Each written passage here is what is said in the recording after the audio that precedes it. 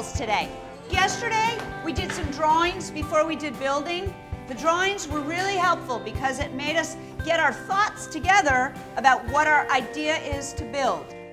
We're trying to bring in some of the analytical and linear thinking about planning a project, measuring, comparing, revising, building with intent. My favorite thing about building is getting ready to build. I'm like, what am I gonna build? What am I gonna do? What am I gonna make today? Before we get our hammers and our nails, we gotta sand. It's very important. Sanding is a big part of the process. I sanded this thing a lot. I work on it my best. So smooth. I've been here for like a couple of years. I just like building all this stuff. See, there's wood, and you have to nail it into other wood to make it.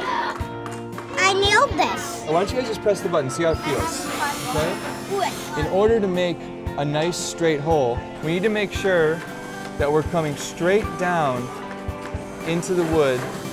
That was perfect. Nice work.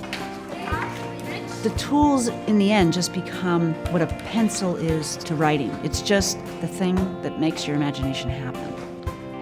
It's a pretty peculiar plane. It can cut through the wind. The cockpit is a little high up. Inside here is a rocket. These are things that you hold on to if you want to not tip over. Did you know how to build before you came here? No, I really didn't. I know how to hammer, but not as good as this.